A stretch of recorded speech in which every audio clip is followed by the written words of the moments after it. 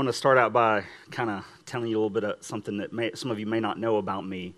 When I was a kid growing up, I had an incredible fascination and love for like the world of illusions and street magic and that kind of stuff. Not like dark magic, okay? So don't freak out or anything like that.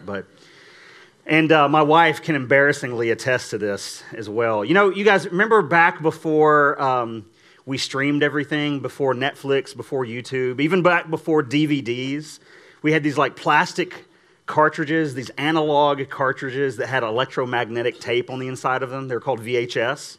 You guys remember that? Yes. Well, one day my wife goes out to the mailbox and she finds this package. And inside this package, it's addressed to me, but she opens it up and she finds this like, the set of 3 VHS tapes that are like just a set of this guy, the street magician, teaching illusions and stuff. And she brought it to me and she's like, "What is this about? Where'd this come from?" And I was like, "Well, I bought it after seeing it advertised on a late night infomercial." So I say all that. She thought it was the dumbest thing, okay? And you guys are laughing too. Until I learned all the illusions and started traveling the world making millions. But I say all that because I want to show you this magic glove that I brought with me today. You're like, what in the world? Like, if you're a guest here today, you're like, we came here, they're talking about the Holy Spirit, and the pastor's talking about magic. What? This is not orthodox. Let's leave, honey. No, just hang on with me. This is a magic glove. I've seen it do some amazing things before, astounding things, and I wanted to see if we can get it to do some tricks today, if that's okay with you guys, right? All right, thank you, Jeff. We're magic nerds together, buddy. Let's see if we can get this glove here to pick up my Bible, okay? So I'm gonna just lay the glove over the Bible, and then it's gonna do its thing. I've seen this glove do some things, cool things like this before. So you can do it. Pick up the Bible. It's not working. I know, it's probably because it's too heavy. We'll try the coffee mug. Ready? Pick up the mug. Still nothing. I'm sorry, guys. I'm a little embarrassed by this. I have seen the glove do things before, pick things up. Let's try my phone. Pick up the phone. No, it should have done it by now. I'm sorry, this is really embarrassing. I should have spent more time watching those tapes. Is anybody here smarter than me? Tell me how I can get this glove to pick these things up. Stick your hand in it. Stick my hand in it. Okay. If you say so, I'll try. I'll try it that way. I'll stick my hand in it, see if this will do it. Ready? Pick up the Bible. Ta-da! Pick up the mug. Ta-da! It did it! Isn't it amazing? Pick up the phone. Ta-da! Was it on pitch? No. We all know that this glove is absolutely powerless. It has no power to do anything whatsoever without the hand inside, right? Without the hand inside it, it can do nothing of significance. And the exact same thing is with your life and my life. We have absolutely no power to do anything of kingdom significance without the power of the Holy Spirit working in us and through us. Amen? We've got to have the Holy Spirit in us and through us. And too many believers are out there, too many believers are trying to overcome sin without the power of Holy Spirit. Too many believers are out there and they're trying to navigate life without the peace of Holy Spirit. Too many believers are trying to fulfill their purpose without the guidance of Holy Spirit. Why is that? Why are we out there trying and trying and trying? And maybe it's because we look at the Holy Spirit more as a resource rather than the person of God living on the inside of us. Maybe it's because we think that Holy Spirit is just like another doctrinal point on the checklist instead of actually like cultivating relationship with Him. Maybe it's because we don't think Holy Spirit really cares much about being mentioned or thought about on any other day except Sundays. But instead, we really need to think about and give our attention to and engage with Holy Spirit in our everyday lives. Amen? I know you guys are really disappointed I didn't do some kind of real magic trick, you know? You're like, man, it would have been really cool if like he like blew in the glove and like, you know, pulled out some kind of handkerchief or something, you know? I don't know. Sorry, there it is there. Anyway. Lame. I told you guys I made millions doing this. Anyway, we started this we started this series on the Holy Spirit a few weeks ago. This is part 3. Today we're going to be doing some this is like teaching today. This is not, you know, very much, there's not much preaching in this today, but this is teaching. Because we're going to be talking about some foundational truths that every single believer needs to know about the Holy Spirit. And there's no way to cover all the truths about the Holy Spirit that we need to know in one message. So we're going to just look at a few of them today. And even then, the ones that we're looking at today, we're still going to just be scratching the surface. We'll be giving a lot of scripture today. If you're taking notes, you'll want to write that down or put it in your phone or whatever, because we're not going to have all the scriptures up here on the screen. We're going to have the points up here. But if you're taking notes, you know, just be ready to write down a lot of references because we'll give those to you. But just keep in mind this, the big picture here today is that you're here because you want to know Holy Spirit better than you know Him now. Yeah. You're here today because you want to fulfill your purpose and operate by the power of the Holy Spirit in you more than you are already. And so you need to know this, that all the truths that we're going to be talking about Holy Spirit, they're summarizations of what the Bible says generally about Holy Spirit, but also what Jesus says particularly. And I want to encourage you also in this, even though some of you are seasoned believers, you have a lot of teaching already, you have a lot of experience with Holy Spirit, and so none of this to you, for some of you, may be brand new information, but I want to encourage you to sit here and engage and open your ears and open your heart to what He might want to show to you, because if you do that, I promise, if you come with open heart and open ears, I promise God can still drop some revelation on you, and it's going to be good for you. He's going to bless you. Amen?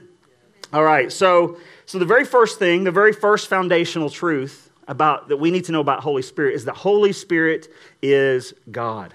Holy Spirit is God. 2 Corinthians chapter 3:17 says, "For the Lord is the Spirit."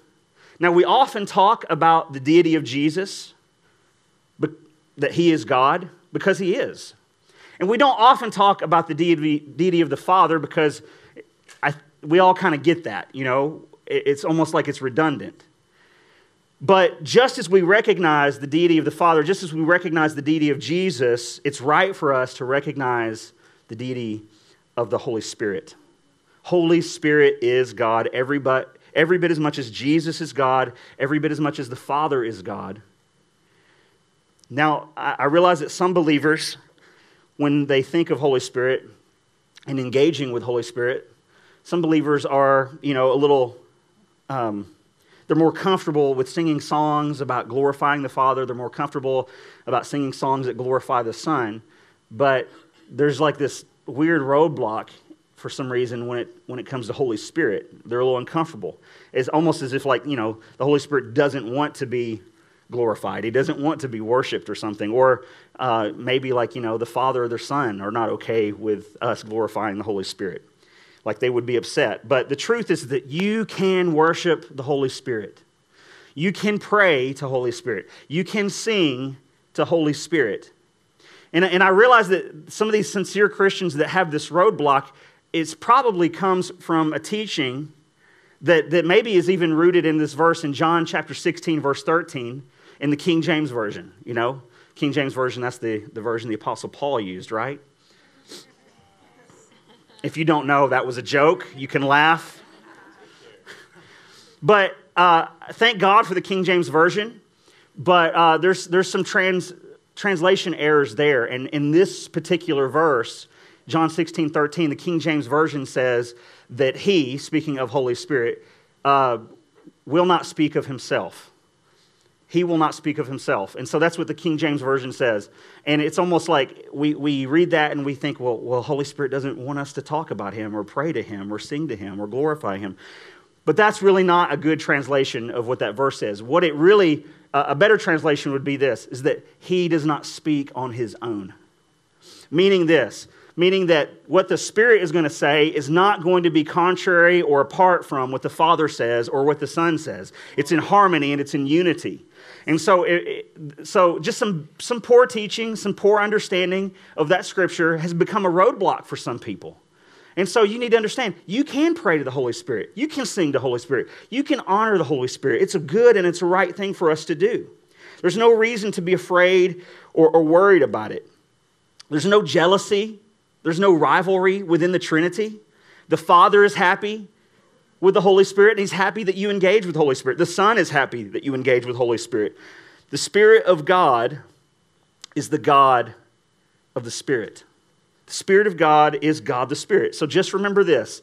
Holy Spirit in you is God in you. Everybody say that. Say, Holy Spirit in me is God in me. Now, the next truth for us to know is this, is that Holy Spirit is a person. And I realize that this last point that we mentioned and this one here, we kind of just barely touched on it a couple of weeks ago, but we didn't give you, the scripture for it. And so that's why we're doing this teaching. And so this one right here, the Holy Spirit is person. If we look in John 13 through 17, these are the passages that deal with the Last Supper. Jesus is spending these last moments with all of his disciples before Gethsemane. And repeatedly, he mentions Holy Spirit, and he uses this pronoun he. And so he's referring to Holy Spirit as a person. And as Holy Spirit is a person, he has very definitive ways, just like you have ways. Now, you might think those ways are peculiar. You might think those ways are a little interesting. They're unique, but he has ways. You might not be comfortable with it, but let me just say this. It's the only Holy Spirit you're going to get. So I suggest to you is just kind of get comfortable with his ways, because he's not going to conform to you. We conform to him, right? The Lord doesn't conform to our image. We conform to the Lord's image. And so, yes, man, this is different. This is interesting. I've never been anything around this before. I've never been around the culture of Holy Spirit, the ways of Holy Spirit. That's okay. Get used to it. Yeah. Right? In Hebrews chapter 3, Holy Spirit himself spoke of ancient Israel and how ancient Israel did not know God's ways. Hebrews chapter 3, verses 7 through 10. God was grieved with his own covenant people because they didn't know his ways. They should have, but they didn't. So Holy Spirit does have ways that he wants us to know. He wants us to know him and the way he operates. And it's important to note this, is that those ways that the Holy Spirit has, they're not contrary and they're not apart from the ways of the Father and the ways of the Son. They're in absolute harmony. They're in absolute unity with the ways of the Father and the Son. The next thing is this. Holy Spirit is eternal. Holy Spirit is eternal. Holy Spirit is equally as eternal as the Father and the Son. Hebrews chapter 9, verse 14 says this, how much more then will the blood of Christ, who through the eternal Spirit offered himself unblemished to God, cleanse our consciences from acts that lead to death so that we may serve the living God. Some people think that Holy Spirit's introduction into the world came like in the New Testament, but Holy Spirit has always been present. He's always been around. And you can easily look throughout the Old Testament and you can see reference after reference after reference of the Holy Spirit mentioned time and time again. I'll just give you a few of these. Genesis chapter 41, Pharaoh recognizes that Joseph is filled with the Spirit of God.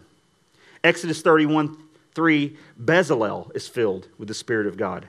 Judges chapter 3, verse 9 and 10, it says the Spirit of the Lord was upon Othniel. 1 Kings 18 and 2 Kings 2 make mention that the Holy Spirit was behind the ministry of Elijah. And this is just just a handful of references that keep going on and on and on. There's a ton of them. Holy Spirit had a role in creation. Holy Spirit wrote the Bible. Holy Spirit has always been and will always be. Holy Spirit is eternal. What else do we need to know about the Holy Spirit? We need to know that the Holy Spirit is the Spirit of truth. Hebrews 6:18 says this. It says that it's impossible for God to lie. God cannot lie. So that means that Holy Spirit is incapable of lying to you. He will never deceive you.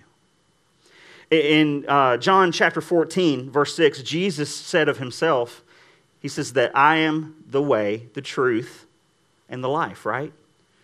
So Jesus saying, I am the truth. Well, skip down 11 verses later, and he's introducing the Holy Spirit to the disciples, and he's talking about Holy Spirit, and he says that Holy Spirit is the Spirit of truth. So if Jesus is the truth, then so is the Holy Spirit. What does it mean that Holy Spirit is the Spirit of truth? Well, it means that Holy Spirit is full of integrity, that Holy Spirit is faithful, the Holy Spirit is trustworthy, that Holy Spirit is genuine. Holy Spirit will never lead you into error. What he reveals to you, you can believe it. You don't ever need to be afraid that the Holy Spirit is going to mislead you or lie to you. The next truth about the Holy Spirit is something I just mentioned just a second ago in passing. That is that the Holy Spirit was involved in creation. The Holy Spirit was involved in creation. We know that Jesus is depicted as creator in John chapter 1, verse 3, where it says, through him all things were made, without him nothing was made that has been made. And then in Colossians chapter 1, verse 16 and 17, it says, for by him all things were created, both in the heavens and on earth, visible and invisible, whether thrones or dominions or rulers or authorities. All things have been created through him and for him. He is before all things, and in him all things hold together. These lines here could also very easily describe the person of Holy Spirit as well. For example, he is before all things. So if Holy Spirit is eternal, then it is absolutely makes perfect sense that he was present and involved in creation. Genesis chapter 1, verse 2, we know that in the beginning, God created the heavens and the earth, and it says in verse 2 that the Spirit of God was hovering over the waters. So just as Jesus had a hand in creation, Holy Spirit also had a hand in creation. Another thing I just kind of mentioned just a second ago was that Holy Spirit wrote the Bible. Holy Spirit, using people, wrote the Holy Scriptures. He was the inspiration to all those who authored the Bible. Paul wrote this in 2 Timothy chapter 3:16. He says, all Scripture is God-breathed and is useful for teaching, rebuking, correcting, and training in righteousness. Then Peter wrote this, 2 Peter chapter 1, verse 21. He says, for prophecy never had its origin in the human will of man, but prophets. Men spoke from God as they were carried along by Holy Spirit. Jesus had the exact same view of Scripture that Paul did and Peter did. In the book of Matthew 22, Jesus asks the Pharisees a question that they cannot answer. And this is what he said in verse 43. He says, what do you think about the Messiah? Whose son is he? In other words, what's the lineage? The lineage of the Messiah. And they were able to answer this part because they knew because of prophecy. And they said, well, they replied, he is the son of David. And then Jesus responded. He says, then why does David, speaking under the inspiration of the Spirit, call the Messiah my Lord? For David said, the Lord said to my Lord, sit in the place of honor at my right hand until I humble your enemies beneath your feet. And then Jesus said this, since David called the Messiah my Lord, how can the Messiah be his son? Jesus is saying this, is that David was able to write these things in 1000 BC because he was filled with the Holy Spirit, because he was inspired by the Holy Spirit. The Holy Spirit enabled him to do this. So in Acts chapter 4:25, we see the testimony of the early church. The early church is being persecuted, and they turned to the Lord and said this in verse 25, Acts 4, "You spoke long ago by the Holy Spirit through our ancestor David."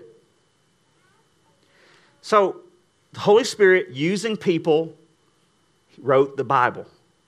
Now I want to say this about the Bible. The canon of Scripture is closed, okay? We can add nothing more to this, and we can take nothing away from it, okay? It's absolute. It cannot be denied. It cannot be disputed. It's complete in its final revelation. Now I will say this. The Holy Spirit, God, still speaks to his people today. But here's the thing. Whatever inspiration it is, whatever revelation it is not greater than this. It is not greater. Whatever the Holy Spirit says to you is not greater than the inspiration is here. I'll tell you again, Siri.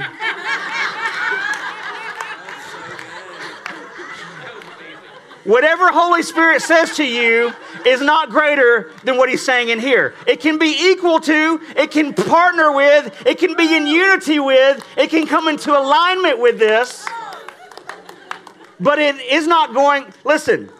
It means this. Any leading that you get, well, I felt led to do this. Any prophetic word that you get, any word of knowledge that you get, or someone speaks over you, any vision, it must be united with the Holy Scripture. If it doesn't, you can reject it. Yep. Yeah. If it's not in alignment with the Bible, you can reject it. 1 Samuel chapter 13, 14 and 15, we see King Saul. And King Saul gets the big head, and he thinks that he's bigger than the Word of God. And he knows the law of Moses, which says that only the priests are the ones to offer up the burnt offerings, the sacrifices. But Saul says to Samuel was the man of God. Samuel was the priest and prophet of the day. And he says to Samuel, well, Samuel, I felt compelled like I was supposed to do this. And you know what? Because he was out of alignment, that was the beginning of the end for Saul. And it says there in those chapters that the Lord rejected Saul because Saul thought that he was above the Word of God. And so whenever a person says, well, the Lord told me, that's great. But if it goes against what's in here, then you can safely and absolutely and comfortably say, well, I don't accept that. I reject that. No matter how credible it might seem, if it's against what's in here, then it's not the Lord. Right. Holy Spirit still speaks to us on various levels, but no level of inspiration is going to be greater than the inspiration of the Bible, period. Yep. Holy Spirit has not, does not, and will not contradict himself. Okay? And since he's the author of the Scripture, he has not, does not, and will not contradict what's in here. Yep. He's the one that wrote the Bible. Listen, we could go on and on and on with a dozen more points to talk about the Holy Spirit. Let's wrap it up here today, okay? Without the Holy Spirit, the church would not exist. It wouldn't. Holy Spirit gives us life in Christ. All of our efforts outside of the Holy Spirit are like dust. They're like ashes apart from Him. But partnered with Him, with the Holy Spirit, praise God, this thing here, this stupid magic glove, the Holy Spirit inside of you can do all the things. It can do all the things. Ta-da! Right? But apart from the Holy Spirit, what can we do? What can we accomplish? Yeah. Nothing of kingdom significance. Right. I heard this story once of this college student who got this opportunity to interview this old tycoon. And this college student asked this old man, he goes, how did you make your money? How did you make your fortune? The old man started in, and he said, well, way back in 1934, in the middle of the Great Depression, I was down to my last nickel. And I went out with that nickel, and I bought the biggest apple I could find. And I spent all day just polishing that apple, making it shiny, making it look good, making it look desirable. And at the end of the day, I sold that apple for 10 cents. And then the next day, I took that 10 cents, and I went and I bought 2 apples. And I spent all day shining those things up, making them look delicious. And at the end of the day, I sold both of them, and then I had 20 cents. And I kept on with this system for a few weeks. And I ended up with some money. I ended up with like $40. And I'm going to tell you what, in 1934, $40 was some money. And the college student was mildly impressed. He was impressed at the attitude and the drive of this old guy. But he wanted to know what's the rest of the story, He says, so what happened next? And the old tycoon says, well, my wife's father died and left us $5 million. Okay, that's funnier than that, you guys. When Jesus died, when he rose from the grave, when he ascended into heaven, and when the Holy Spirit came and fell on the believers, we became spiritually rich. We didn't do anything to earn it. Maybe we got $40. Well, whoop-de-doo. But when the Holy Spirit comes upon us, we are spiritually rich. We're spiritual tycoons. We're spiritual millionaires. Yeah. We didn't do anything to earn it or deserve it. But the Holy Spirit is inside of you, and He's wanting to do a work of sanctification in you, and He's wanting to mobilize you. That's right. Yeah. To do the work of Jesus in the earth today. What is the work of Jesus in the earth today? Matthew 28, go into all the world, make disciples of all the nations, baptizing them in the name of the Father, the Son, and the Holy Spirit, teaching them to observe all that I've commanded you. You can't do it without the power of the Holy Spirit working in you and through you. Sanctification and mobilization. Yes, Holy Spirit dwells inside of every believer, but also Holy Spirit wants to be upon every believer, just like we see in the book of Acts chapter 2. So yes, salvation belongs to us. And you know what is also the inheritance of every single believer is Holy Spirit baptism. Holy Spirit baptism. I'm like, well, I don't know. I don't know about that. I don't know if that's for me. If it's from God, then it's for you. Yeah, come on. Every spiritual, God gives good gifts to His children, right? That's what the Bible says. That's what the ultimate inspiration says. And it also says that the Holy Spirit is a gift to us. The person of the Holy Spirit is a gift to us. So if God gives good gifts to your children, then you ought to want it. You ought to desire it. You ought to desire to be in relationship with the person of the Holy Spirit. You ought to desire the gifts of the Spirit. You ought to desire to have the fruit of the Spirit be manifesting in your life. Listen, I've said this a number of times, and some of you, this is repeat information, but I'll say it again. But we think the fruit of the Spirit, it's laid out there in Galatians 5, we think the fruit of the Spirit is just some, spiritual checklist that we have to go down and we got to make sure that we got to do this, that, well, I got to love, I got to be kind, I got to have meekness and gentleness and all these things, and I got to strive, and that's just what I've got to work to do. That is not what Paul was saying here.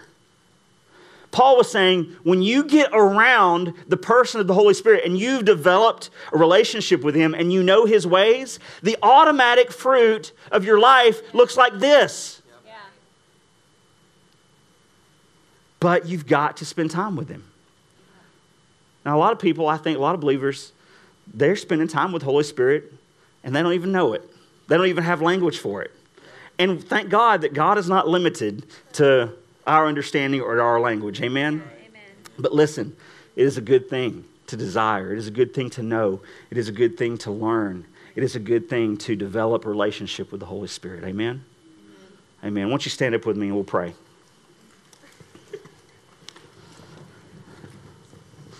Y'all are amazed. It's 11:04. We're we're going to beat the Baptist to Golden Corral today.